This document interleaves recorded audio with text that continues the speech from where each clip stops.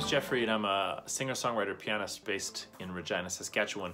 And I see education as a gift that opens doors to the mind and then keeps on giving by creating possibility for an individual for the rest of their life. An example of that I had happened to me was I attended school, at elementary school and high school, in a really small rural Saskatchewan community, and the schools didn't have a music or arts education curriculum because the budgets were pretty tight, and it's the first thing that doesn't get funded.